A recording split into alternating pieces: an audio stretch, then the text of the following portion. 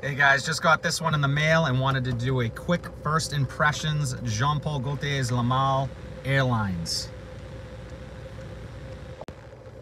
So typical Male bottle. This one does say Aviator on the bottom, EDT. Is this Aviator just rebottled, repackaged? I don't know, I haven't tried Aviator. Let me know in the comments what you guys think. Let's try it. Pretty good atomizer. Okay, smells great in the air. I'm getting a fruity spiciness. Definitely getting that Male DNA. Reminds me a lot of the Le Parfum. This is nice.